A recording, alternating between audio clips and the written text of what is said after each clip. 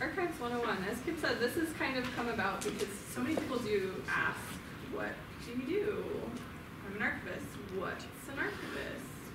Well, so these are the questions we're going to answer, and I know most of you are probably more familiar with these things than our general public, because I see a lot of our volunteers and board members in the room.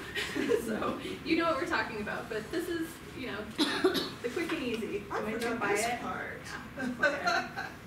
I'm going to clip it to here. Okay. Is that okay? Yeah. No, that's not starting out. Wherever. Excuse me. Mm-hmm. Being a theater, I don't have boundaries No, sometimes. that's okay, and I can't project very well, so. Mic me up. There we go. Is that better? Now people can hear me. Too loud? Wonderful. Good. All right. Okay, okay. So yeah, anyway, we're here to just really get down to the very, very basics of what we are and what we do and how we do it. So, what are archives? I've got a lot of definitions here which I know are super boring, but they come from the Society of American Archivists, which is sort of the United States standards developer. So they make all this stuff up, we just kind of toe the line. Archives are materials created or received by a person, family, or organization, public or private, in the conduct of their affairs, and preserved because of the enduring value contained in the information, or as evidence of the functions and responsibilities of their creator, especially those materials maintained using the principles of provenance, original order, and collective control. Permanent records. So, it's an organization also, sorry, archives are a building, and an organization that collects the records of individuals, families, or other organizations. So types of archival organizations include government archives, which we are here, universities have archives, medical organizations have archives, corporations, historical societies, museums, even religious orders have archives. So these are all different types of collecting institutions. So here, as I said, we're a government archive. We have a mission statement, and our mission is to be the official repository of all non-current government records of Butte-Silver Bow. So we are to acquire, maintain, and preserve historical documents, photographs, and manuscripts pertaining to Butte-Silver Bow history, to provide the public access to the document, manuscript, and photograph collections at the archives, and to work with educators to enhance the classroom experience, and to provide access to the documentation of the historic landmark district. So really, primarily, we're here to be the place that keeps the government records of Butte-Silver Bow, and we keep them as evidence of the functions and responsibilities of the various departments of the city-county. So we're also here to collect documents of enduring value to our history. Like, these are our things that are from definitions of the archives, and this is what's in our mission statement. So, and also to provide access to these things. We don't just put them in the vault and nobody can ever see them again. We want people to get into them. We want people to research here. So, this is what we have, very generally. It's a very broad scope of collections. So beyond our mandate to hold non-current government record, we also have things that document the history of the Second Industrial Revolution, the history of copper mining, and the history of the Western labor movement. We try and have things that display the ethnic diversity of Butte. So this is, like I said, a really broad policy. We provide essential information on a number of subjects in the American West, including the history of technology, political history, environmental history, the history of women and minority groups, and labor history. So really, pretty much everything. As long as it's related to Butte in some way, we want it. So, what is an archivist? Let's see. An archivist is not a historian for the most part. I know Kim said that we do a lot of history work, but in professional practice, there is differentiation between different types of information professionals. So an archivist collects, preserves, and makes historical records accessible with a minimum of intervention and interpretation. We're here to make sure it is secure and to make sure people can get into it, but it's not our job to tell you what it means. A historian, on the other hand, utilizes the historical records that our archivists here are preserving, and they analyze and interpret historical documentation, data, and primary record sources, and hopefully make those findings available to you in the form of histories, articles, and such. So, an archivist is not a historian. Archivists and librarians. Ellen Crane, our lovely director. An archivist collects, preserves, and makes historical records accessible using professional standards and practices. A librarian collects, preserves, and makes published materials accessible using professional standards and practices. So we both use professional standards and practices. This is not in question. It's the types of materials that we handle. Archivists primarily handle unpublished materials. Obviously, there's some overlap. We have a library here with Butte stuff in it, but librarians are mostly concerned with things that are published. They have ISBNs and Library of Congress and cataloging information in them, you know, that kind of stuff. So, an archivist is also not a curator. No, that was Harriet. Harriet left that in. With Harriet. Have some words with Harriet. So, an archivist is not a museum curator. An archivist makes records accessible. The records might be paper, film, or electronic format, but they're all records.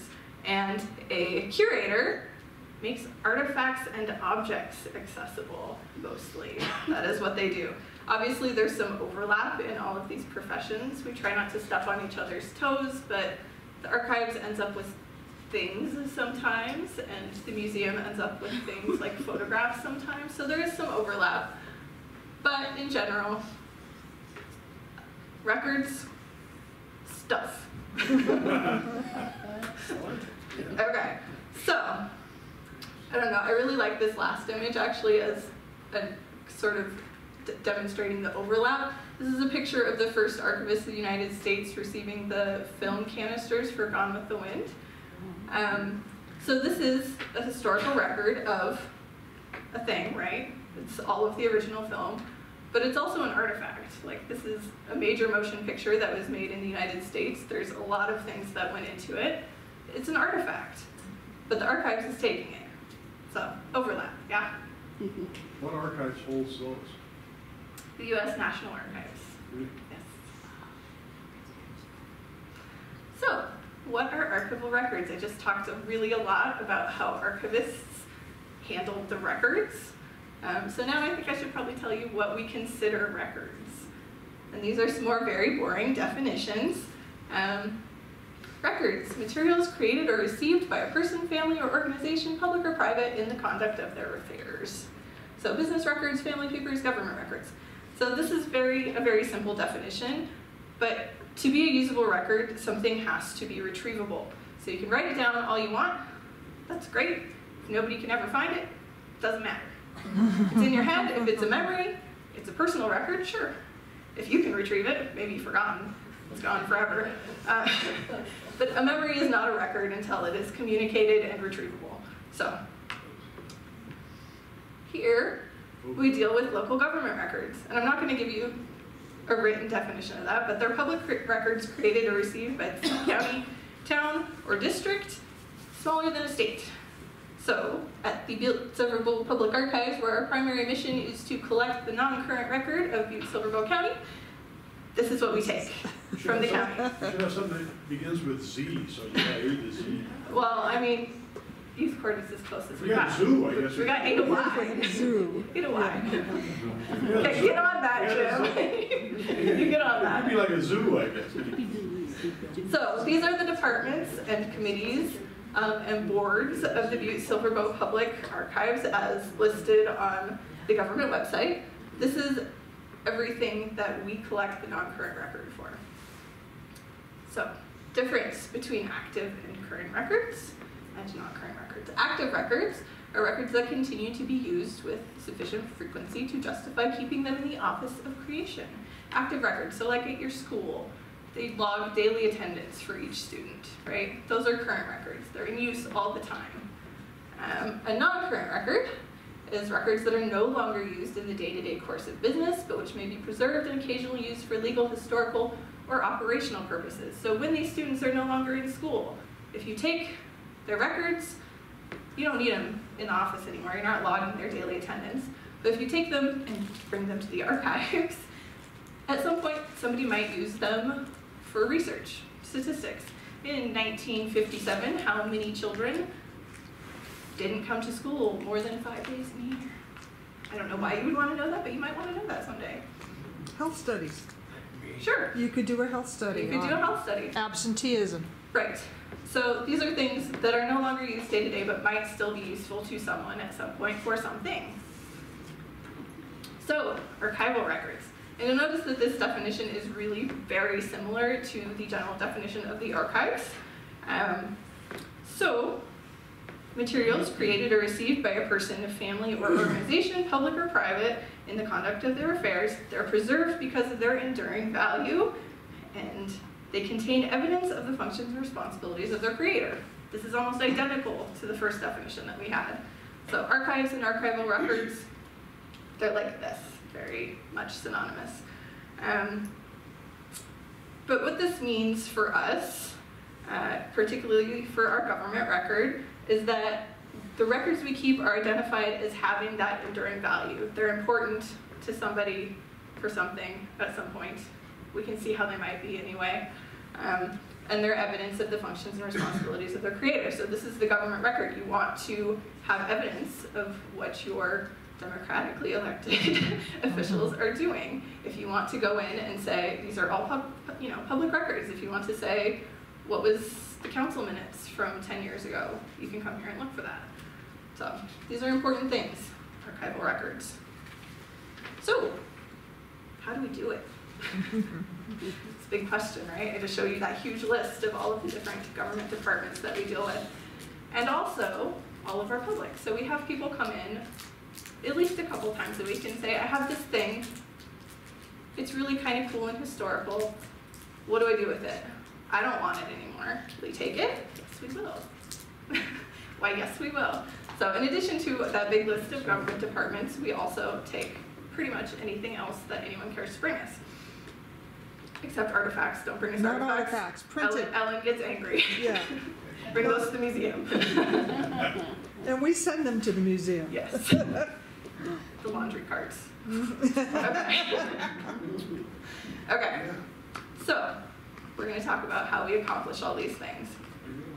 We're doing that with archival processes. So, very exciting. Appraisal. The process of identifying materials offered to an archive that have sufficient value to be accessioned.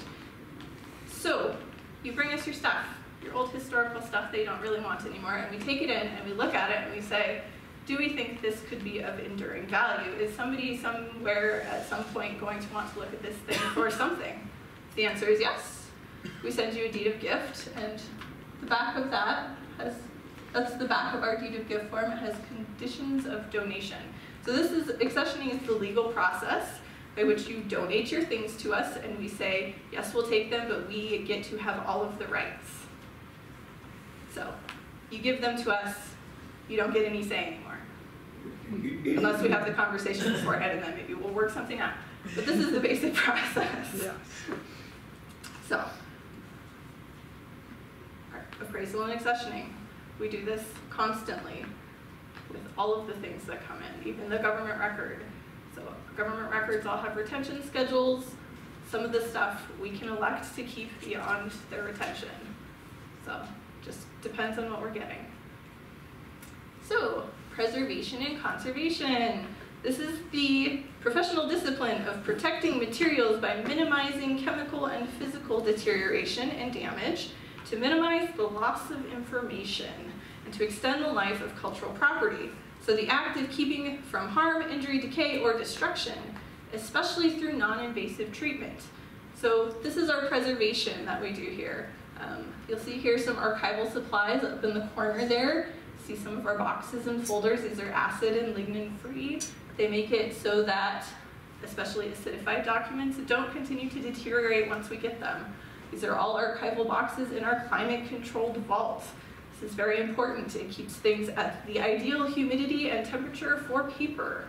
And down here, this is a little bit of conservation stuff. We don't do a lot of conservation work here. We just don't have the equipment. But we do things like freezing documents that have mold, and cleaning off dirt,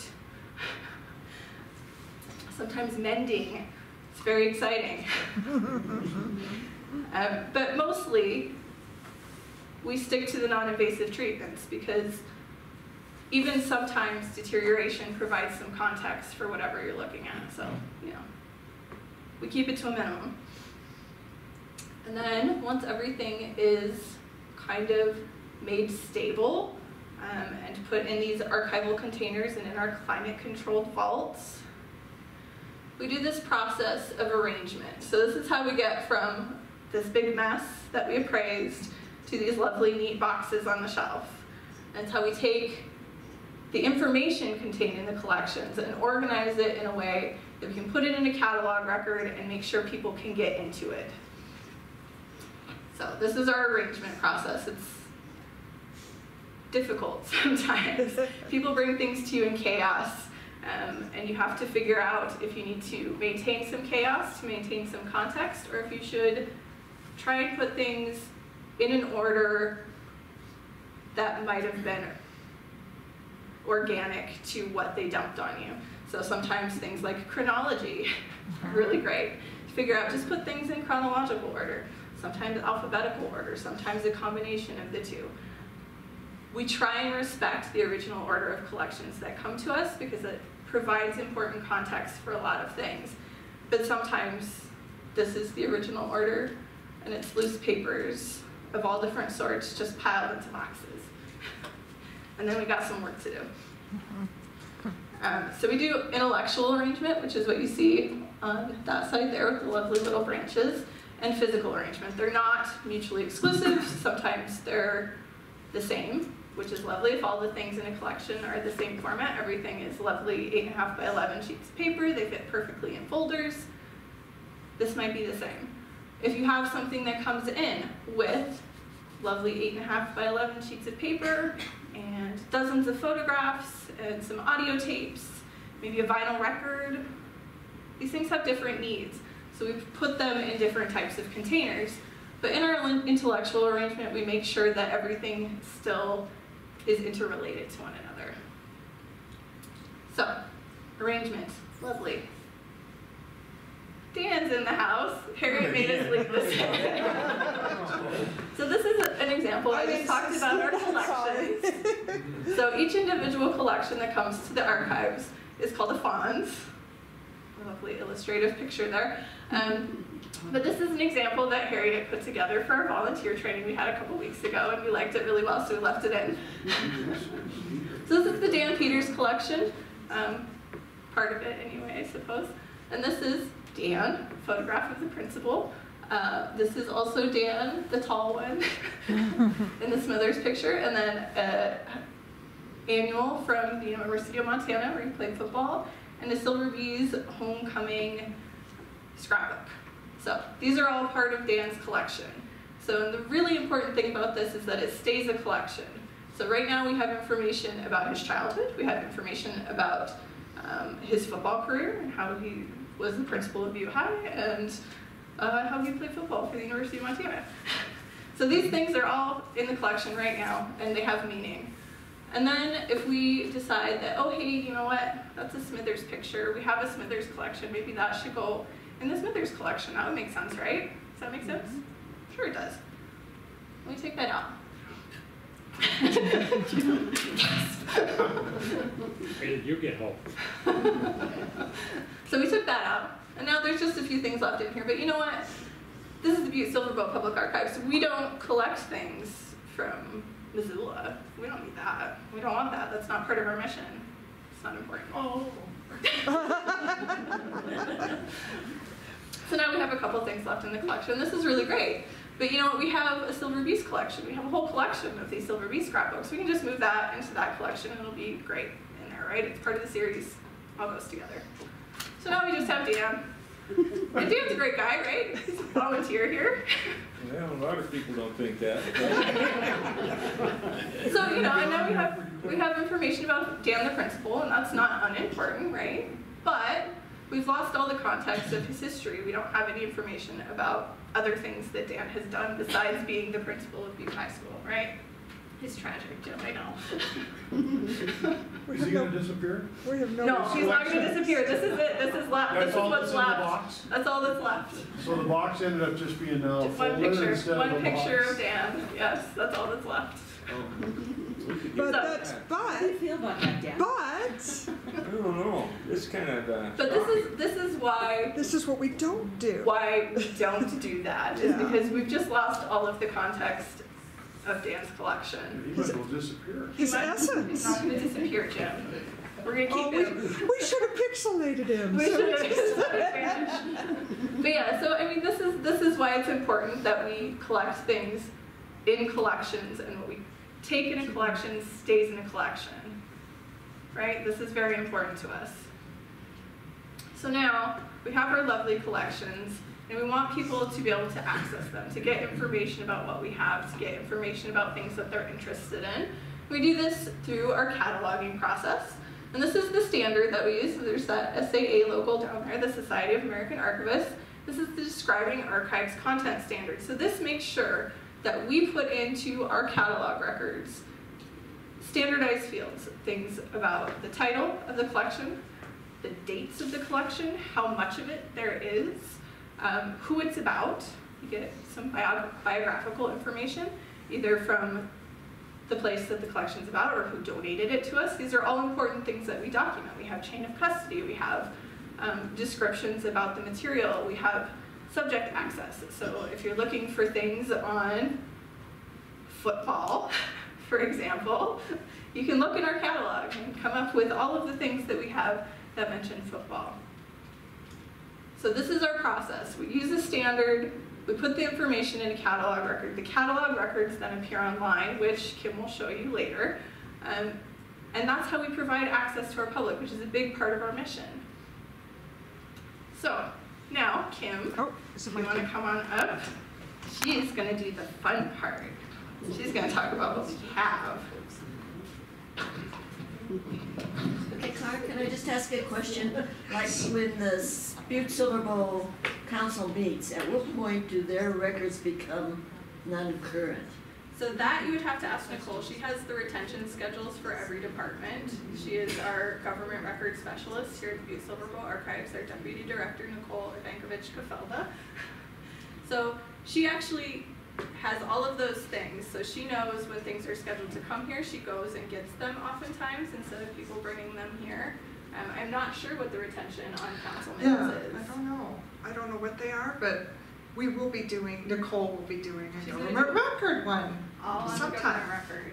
So. Yes. So yeah, I don't have those schedules either written down with me or in my head. Okay, and then one more thing about, if you go to the courthouse, you can get like birth certificates, marriage certificates, probably death certificates too. Do you have a duplicate here? How does that work with the courthouse? We do have a duplicate. Those are not actually, we don't provide those copies until 72 and a half years.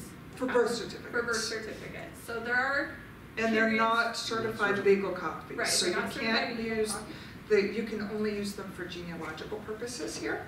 You can't use them to renew your passport or for your driver's license or anything like that. So they're not certified, but they're really cool and they've got some great information. So, Okay. All right. yes. Very good, Yes. All right.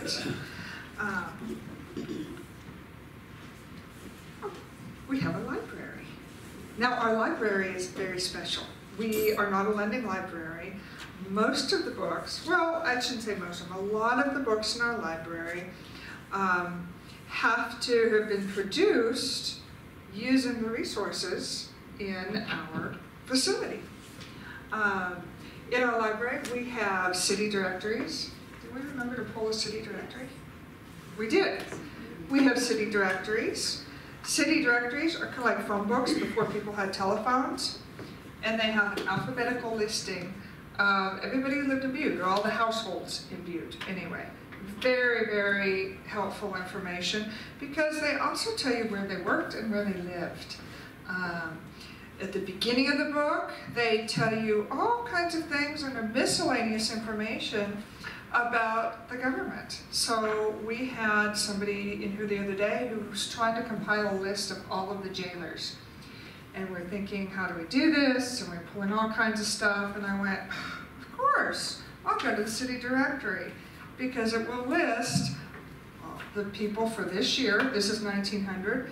It will list all of the city departments and who works for them. So he was able to just go through, find that page in each year, and take a picture of it so he can compile his list, which then he'll give to me, and I'll put in the vertical file. Because that's kind of my little kingdom, is the vertical file. We have high school annuals. So don't worry, we bought the maroon, and we bought the bulldog, 1957. And look who's in here. Jim Ugreen. One of my Jims is in here, right up here. That isn't me. That's not you? No. I was like, gosh, it kind of doesn't look Look like in you. 57 maroon, you'll find me. Are you in that one? I thought you went to this one. Why are, there's two of you in town? Compare the pictures. There are two Jim Ugreens? That's kind of scary. They're not related. And you're not related? Nope. That's weird. All right, where are you? P, T, there, you're not in here. Were you class of 57? 57? No, it's class 59. Oh, well, then I don't have you anymore. There, it's 57. Well, they did do individual photos Oh, for they the did other group classes. photos, that's right. They did That was group back in the photos. olden days. So look at the sophomore. The olden days. So, you know, a lot of people come, you know, if they're doing their reunion, they come, they track people down, or, you know, they'll scan people to take funny pictures. A few years ago, our babysitter at the time was a teenager, and I said, come here, we'll find your dad. And he's a couple years younger than me, so he had the full-on mullet going on from the 80s. It was awesome. So, so in yearbooks, we have published works, and we also keep our newspapers in there. Let's see, what else do we have? Vertical files, my kingdom. So in the vertical files, we have architectural inventories. These were done by the State Historic Preservation Office. Almost all states will have these on record. We're lucky that we have them on record here in town. So this is an inventory that was done, an architectural inventory that was done in the 80s when they were really firming up the historic district in Butte. So, and this is in preparation. You always do this in preparation before you list something in the National Register. So you have your physical description here, and then on the back, section 8 is your historical significance. And they're helpful too, because a lot of these have like who the original owner was, how we know that information, what we checked. There's a good description of everything. So we have everything by, this is Henry Street. We have all the streets of town, and a few on the flats. No, everything north of Front Street. We have for hopefully every building that was standing in the 80s in preparation, and whether it was a contributing structure. So we also have biographies. So William Clark actually has 4 folders. So I have his biographical information.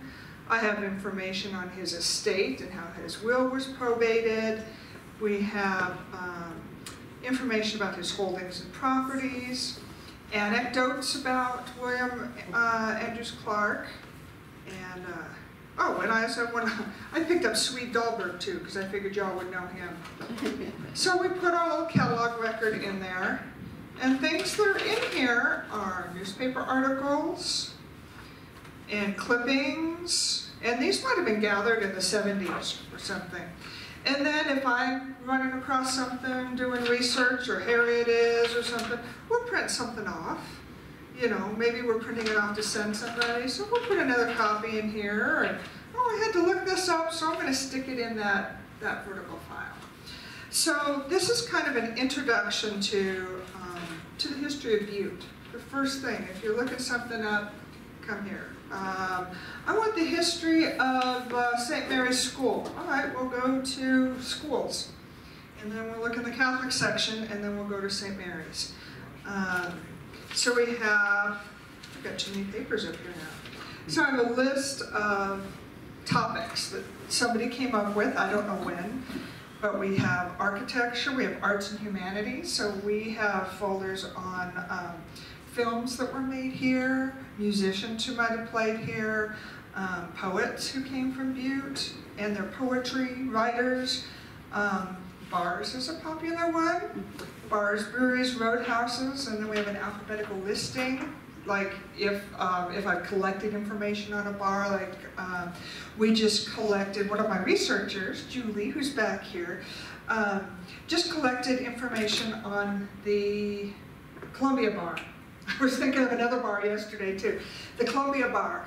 We didn't have anything in the vertical file on that, so now we have not only the Columbia Bar, but the whole biography of the owner in a certain time. So that'll go in there, it'll be the next vertical file. So that's kind of how we build them. They're not things that we go out and go, oh, we need this. And sometimes it's surprising what we don't have. We got a research request for John C.C. Thornton. And I thought, is that like the Thornton Building or what? And I went, no, the Thornton Building wasn't really named after him. Well, it was named after his estate, his daughter. The Thornton Building sits on the Thornton estate and got into the smokehouse mine. We had no vertical file on him, but somebody requested all this information. So now we're gonna have a vertical file on him for the next time. And that's why we have one, well, that's not the only reason why we have one on William A. Clark.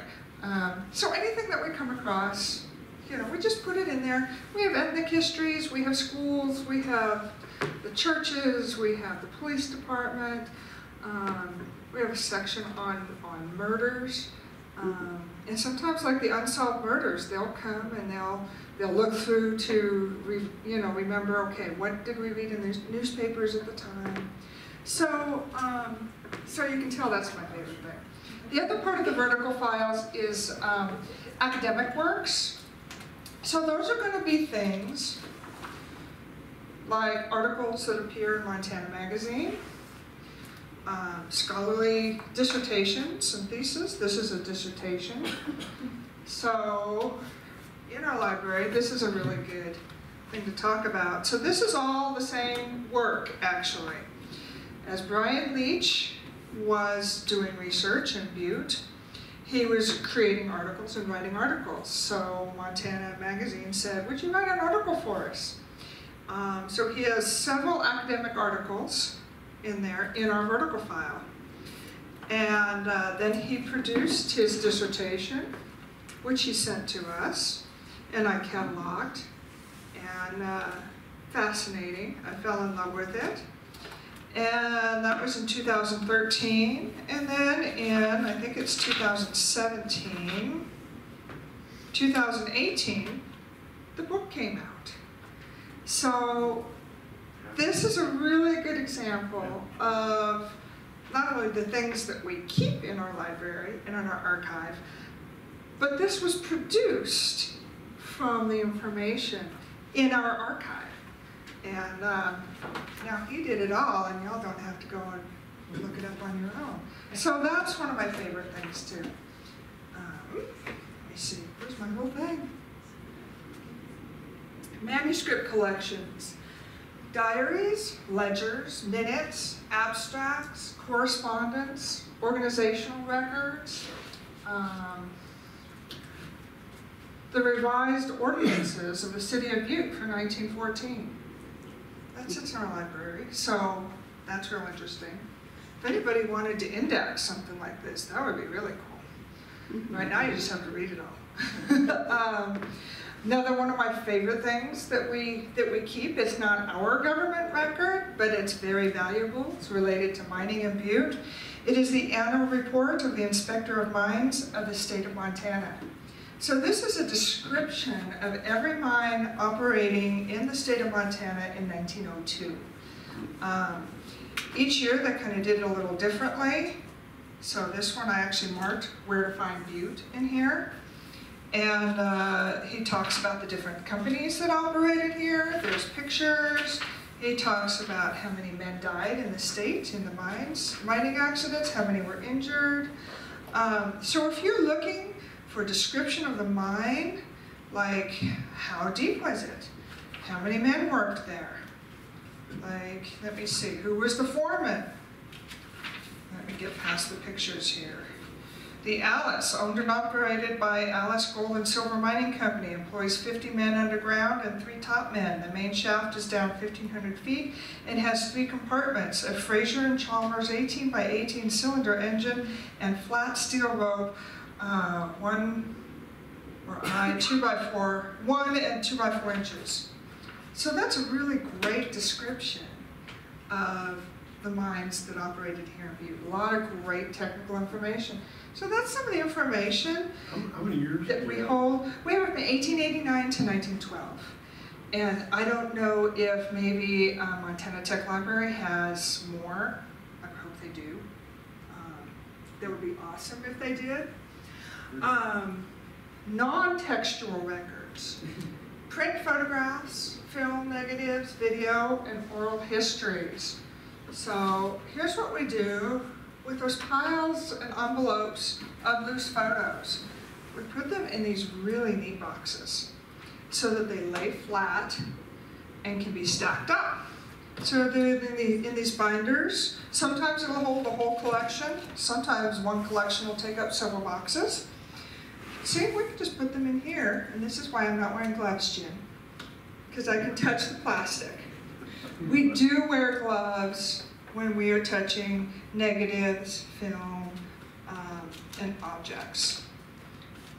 So you can just see, and then here's some negatives as well.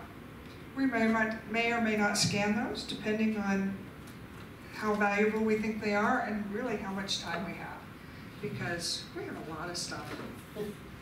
We do have a lot of stuff.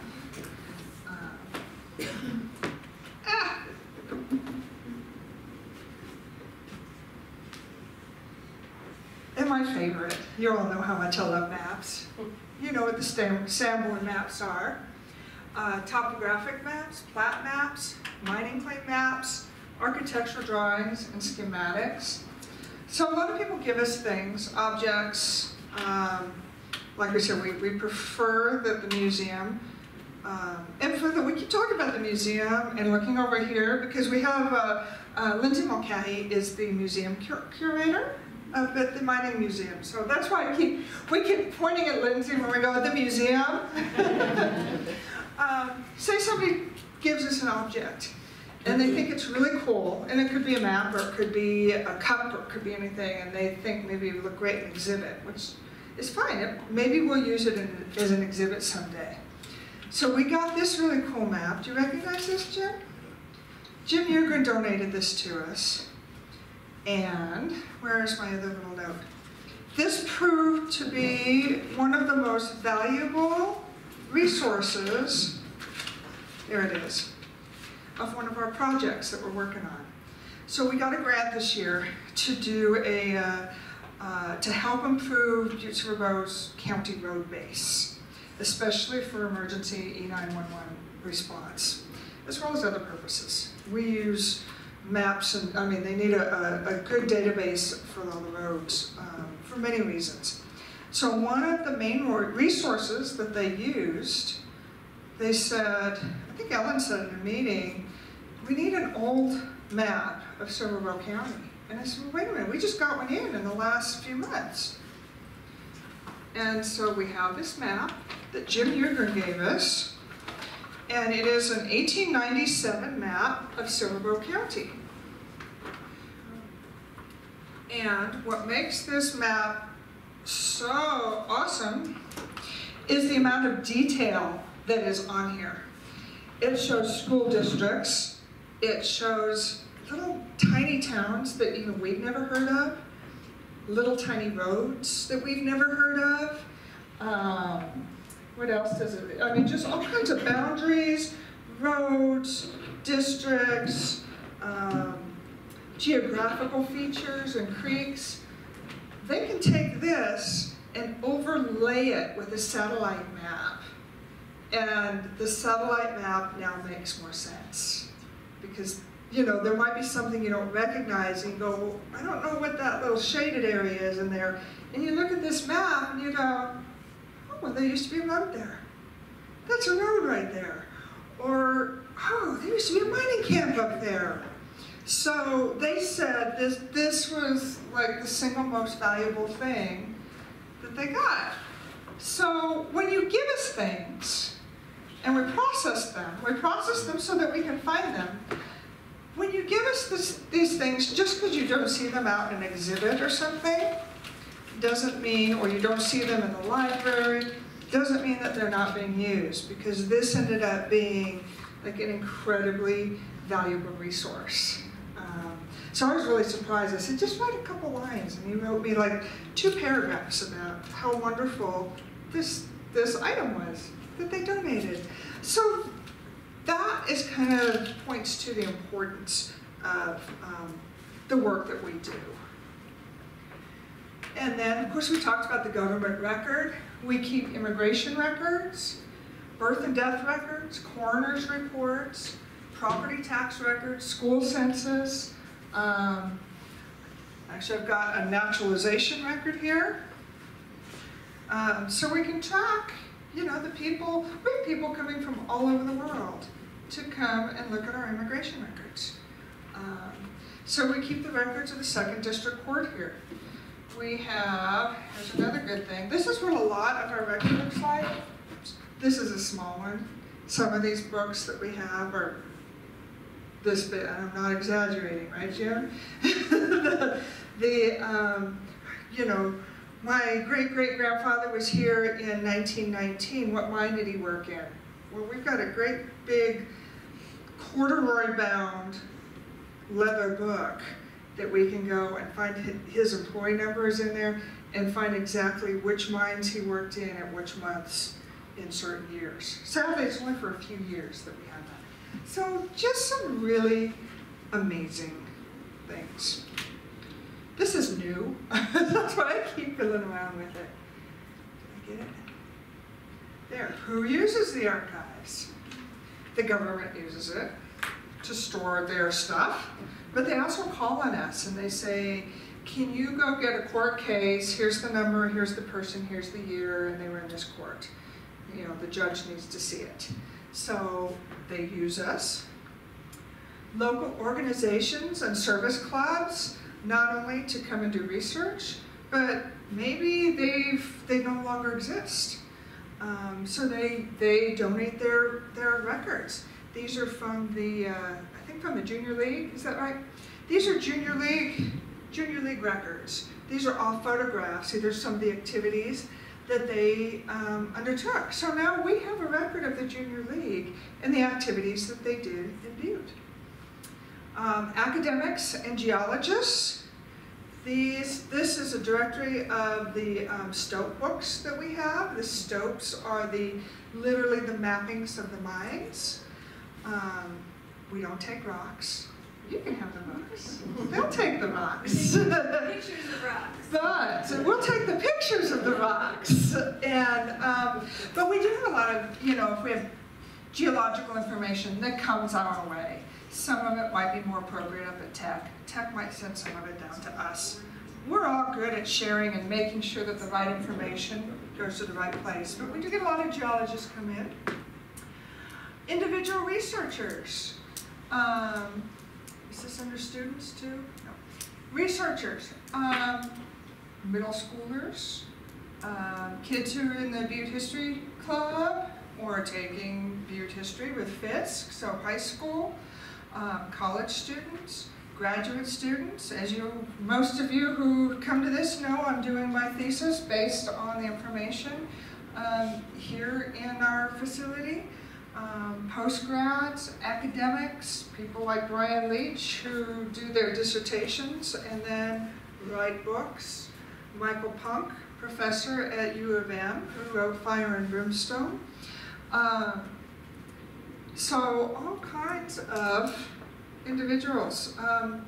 People come from all over the world, genealogists, people on vacation, tourists come in, and they're just like, we've never been to an archive, but the people down at the visitor center said we needed to come.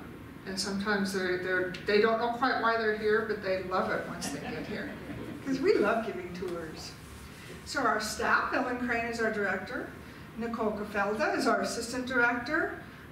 Ellen writes all the grants and makes sure that everything's getting done. Nicole manages the government record. Aubrey Japp is our administrative assistant, and she also does a lot of the oral histories. She does all our social media, so if you are on Facebook, you'll see that. Of course, that's me. I schedule this room, and I do a lot of the research and maintain the vertical files. Harriet and Cara are downstairs, and they process all of this information that comes in. So how do we use them? You can come in person, which we love, and it's free. Or you can visit us online. And this is what I'm going to show you online. You can go to our website. I know.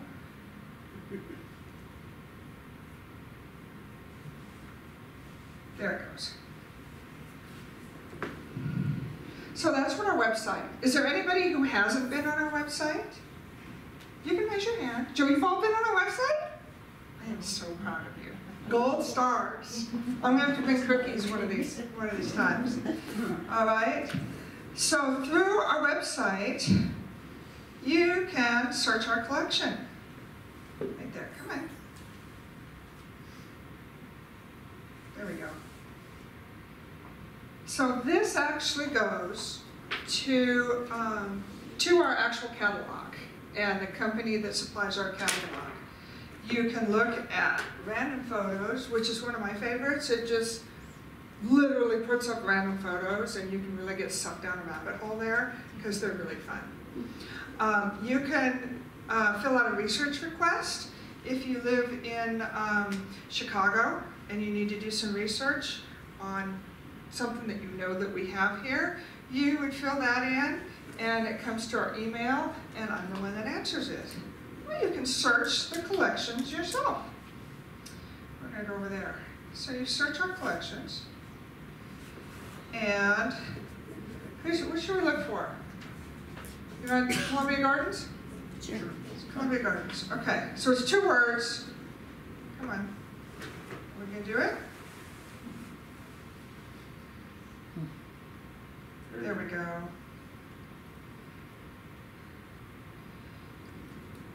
They didn't do the quotes. You're supposed to put quotes under there. And we kind of want to find pictures. So I'm going to check that little box. This is items with images only. And there we go. 366 results. That's a lot. That's how much stuff we have. And you can see they're not all called the Columbia Gardens Collection. Because like we said, we respected the fonts. So when this collection came in, they obviously had something. They had postcards, I remember, because I did that collection. They had postcards and photographs of the Columbia Gardens. And Barbara Parker, these collections are actually related. I just know that. Butte Business and School ephemera. So there must be something in there that caused us to tag it as the Columbia Gardens. So that gives you an idea of what our website looks like and how to find things.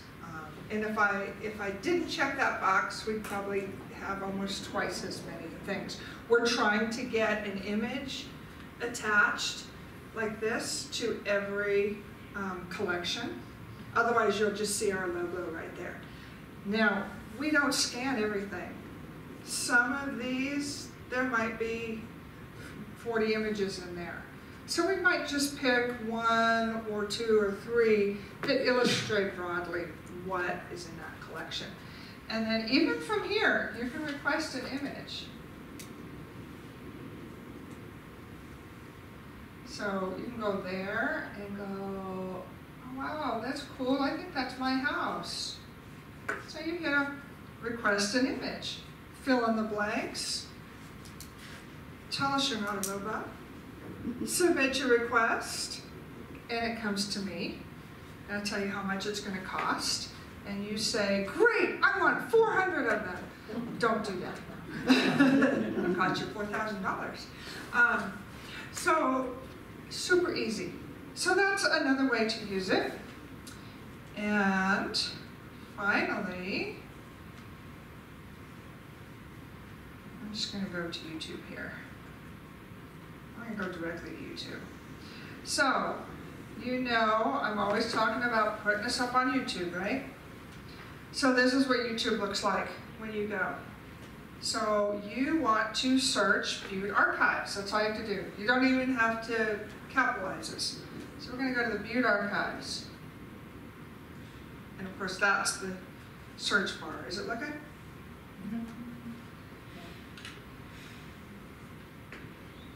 Come on, search. There we go. I didn't get it right. So this is the page you're going to get next. And you'll find some things there, but you're going to kind of find everything like that might be related to Butte Archives, but it might not be like the brown bags, or it might be an article that somebody wrote or recorded about the Butte Archives. So we want you to go to our logo. And there we are. So that's us. And then we really want you to subscribe here. That tells how many people get notified that we've just put a new one on there. So we just want you to hit subscribe, and you put in your email, and all you get is a notification that the Butte Archives has just posted another video. So these are all our videos. You hit the arrow to get more. I think they go back 4 years. So these are the last ones. That was Sanborn Maps, Joseph Pardee, Michael Dwyer. Ooh, he's leading this week with 201 views. He talked about the Hispanic influence of Butte, and Mike Dennison inside Montana politics. So sometimes I'll put the person's face up there, sometimes I'll use subject matter, just so people can see it. So that's really how easy it is. Butte Archives, you find our logo, and subscribe please. And pretty much, I'd say 99% of what's on here is just going to be the YouTube videos. That's all we do. I think there might be 1 or 2 other things, like we made a little movie once, and that was it. And I think that's the end. Oh, when you use our stuff, we want you to, Well, I was going to show you how to credit. End of slideshow. I don't want, oh, can I go back? There, okay. End of slideshow. When you use our archives, because you're going to write the next grade book about it, we want you to credit it appropriately. There are different styles. Historians prefer the Chicago manual style. So it's a description, either of, you know, what the resource is. In this case, it's a photograph, photo of Carl Spillum. What collection is it in? The C. Owen Smithers photograph collection. What item is it? There's the number. Where is it located? At the Butte-Silver Bow Public Archives in the city of Butte in the state of Montana. That way, when somebody comes in and they're doing research for Montana resources, and they have this document, and they say, well, it says it's here, and it's MC, whatever number that is, MC 392, we can pull MC 392 and pull it out, pull whatever collection it was, or photograph it was, to look at it. LHO21. This is labor history. So that way people can come in and we can go, oh, well they found that item or that reference right here with that photograph. So it's always important to tell people where you got it. If you notice in restaurants in town, when you see pictures of Butte, look and see who supplied them. There's, I guarantee 90% of it's gonna come from two places, from the museum or from us. Are you guys diligent about making them tag? We are too, because it's probably the same with them. We own those images. We have the copyright on those images. You can't just go willy-nilly and make a really pretty picture for your dentist office or your restaurant or whatever. You have to say, this is where I got that image. And also, I mean, it's polite, and people will ask you, where'd you get that image? So that they can come and get that image. So I think, now I know the tip, because we hit the end of the slideshow. Does anybody have any questions for me or Cara about what we do, who we are? And I'm going to put, before Debbie sneaks out, you can sneak out. I told my grandkids I'd take them swimming. So Go take them swimming. It's the holiday season. In 2 weeks, Debbie Beaumarchais is going to be here, and she's going to talk about how she used our facility to track down this fascinating story. Personal family genealogy story. I won't give you any more of that. So, thank you, Debbie. sorry. See ya. Happy Thanksgiving. Yes. So she'll be here next, and that's why that's why we're kind of doing it not a tag team, but we put her purposely after our Archives 101, so you can kind of see how people like Debbie come in and produce a book. And use the genealogy and use our resources. I felt like I kind of rambled on. I wasn't as prepared for this as I was for the samples. Yes? When you do the displays like you do now in the Jewish community in Butte, is that part of archivist work, or is this above and beyond what you do? That is above and beyond.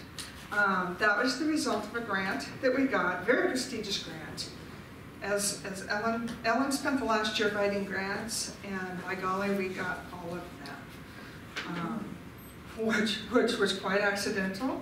You don't really think you're going to get all of them, and it kept us very busy. And this grant was from the National Endowment of the Humanities to document the ethnicities that we didn't really know a whole lot about. So the Jews were the first one. We held a 2-day workshop. And they brought us some things, and they talked, and we had a scholar come in. We repeated that process with the Germans, with the Finns, and with the Mexicans. And so those will be the next 3, and that will complete our, what are we calling it? All nations. All nations, I was close. All nations. Really, for the last like 7 years, we've done the Norwegians, of course we've done the Irish, we've done the Italians, we've done so many, but this one was a grant that we got with the state of Montana as well to do this. And so when you see objects, a lot of time, the information about them comes from our archives, but the actual object we might have borrowed. Yes? If you're not of the nationality, to go to the workshops, but you want to find out about them. Yes. Is that on YouTube? Is that on film or is that on YouTube? Those aren't on, well, yes, some of the lectures we filmed when the scholar came in and gave us lectures, so hopefully those will, because we did one of them as the Mexican we did as a brown bag. And I'll see if we can put some up, if Aubrey will put the others up. They were a little less formal, so we might do that. And of course, you can come into our vertical files. You can go on our website, type in Irish, and be completely overwhelmed. You can, I did find an Icelander once. Oh, I should have put our blog post. I even wrote a blog about our Icelander. Yeah, I did, because it connects to Keenan jewelry. And then Keenan's, when I walked in to buy my daughter's graduation gift, she said, "Oh my gosh, I know who you are. You're Kim. You wrote that history of Christie's jewelry." They were the ones that I think trained Keenan. And Keenan worked for Christie. And Christie was from Iceland. So, so the archives kind of ties this whole community together.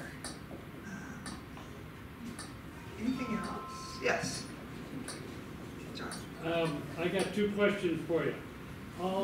Is, You're only allowed one. yeah, just, I'll make it real simple. I only got 3 words, so. Oh, okay. Is this storage, your vault, so to speak, is that about full now? Or? It's fuller than we thought it would be, but we still have a little bit of room left. The vault is 2 stories, if you haven't had a tour yet. So most of the government record is below us, and then behind us over here is the historic. That's why we have to be picky about what we take. That's why we have to say, I'm sorry, we only will accept things from Butte, related to Butte, or Silver Bow. It doesn't mean we're going to send them off somewhere. Sometimes if it's a valuable resource, we'll say, yes, we will take that, identify who it needs to go to, and send it up to them. We finally got some ledgers that we identified as being businesses in Basin in the 1890s. So we sent those up to Clancy, to the museum up there, and they were thrilled. Yes, second question. One last question. What is the most valuable piece of something? In other words, is Define value. Pardon? Historic value or monetary value? Well, I don't know if I could answer that. I think this building is the most value. I was not forgetting out of that question. if we had an original U.S. Constitution and so forth in 1776, Well, is that there- would certainly be valuable, but we wouldn't have no reason to keep that. yeah. This, I mean, look how valuable this That's turned out to impressive. be. That's very impressive. Look how, I mean, the historical value, I don't know what the monetary value would be. We could probably find out, but we can't give those estimates to people, so. I think those first city council minutes are probably pretty valuable. They're probably very valuable. It depends on who's looking at them and who needs them. So, yeah, that's a subjective answer. Jim, you had a question? You mentioned the Columbia Bar. Yes. Where was it? Julie? East Park, the Columbia, where the dentist built his office? 249, something like that. 249 East Park, maybe? Kind of across in kitty corner from Sparky's, maybe? I think? Next door. I don't know. If anybody has a picture, we would love to have it. Yeah. we found lots of If information I had about a picture, people I'd who know owned where it it. was. And you know where it was. Smart Alec. Do you remember anything about it? Have you heard of the Columbia before? What's that? Have you heard of the Columbia Bar No, before? that's what we were just talking. It might be before their time.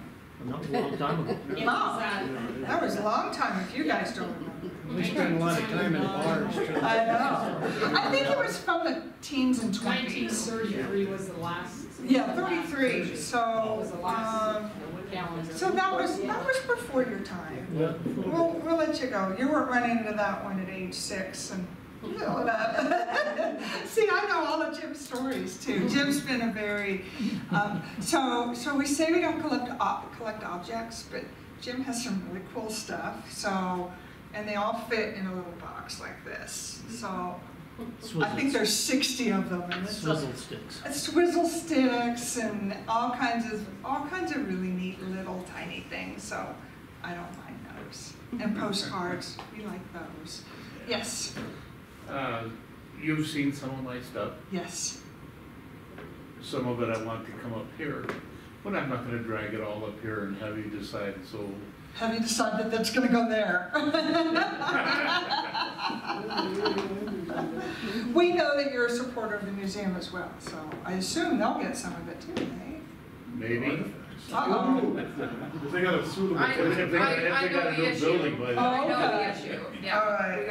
but I some of the stuff we didn't get into. I have a lot of papers and stuff like that. Papers especially, we would be very, very interested. But like I said, I'm not going to bring old Right, Somebody right. from here would go down there and. You have a fairly significant and substantial sized collection, so we would probably go down and, you know, one of us would go down and say, yes, yes, you know, yes, we'll take these. And sometimes it's easy enough for us to just go, okay, well, we'll just take all of that. And then, you know, one of the boxes you can check is, if we don't keep it, would you like it back? Yeah. And of course, whatever, you know, I don't want you to sell this. And we tell people, we get a lot of people donating yearbooks. So we have a copy in the library, we have a copy in the vault, and then whatever goes beyond that, that goes for sale. And we always ask people, before they even sign the deed of gift, you know, if we have, you know, multiple copies of what you're giving us, is it okay for us to put it in the garage sale? And like I've said before, you guys see great stuff in the garage sale. We are not selling off Butte history. We are selling off things that we have 3 or 4 or 5 of. Yeah, we're not getting rid of things in the vault. You know, the only thing we would get rid of from the vault would be things that didn't go to Butte. Yes. One of the other programs that started about 9 years ago, Bureau of Mines and Geology, but like what they're talking about is historic preservation of all the mining, coal mining, and because geologists have all these maps. Well, what they do is they take them up and it's all digitalized. Mm-hmm. And then you can have them back. And it's like we talked about the stowbooks, like you were about 150. The mining company has 150, but there were 70 of them sitting in the building at the Missoula. Right. Now they're all digitalized. They're on the last group of those books. Yes. And what most people in Butte don't understand is that most people on every 7 feet underground Yeah. in Butte from 5,000 feet down is Yeah. all mapped.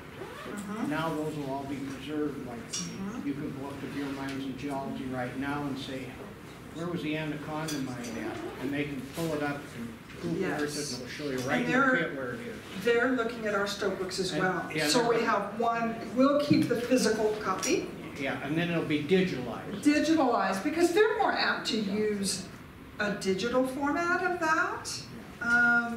But papers like you're talking about, they're interested in digitalizing anything about those. Maybe, and we don't digitalize everything we get. That would be too costly in terms of staff time.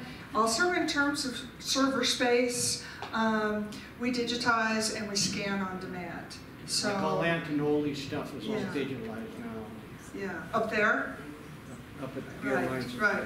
Whereas we would scan one thing, and that would be it. But if you came in and said, I need scans of all this, that's great, you can do that, then we can put that scan in our catalog. Because now we've got it, and it's an archival scanning quality.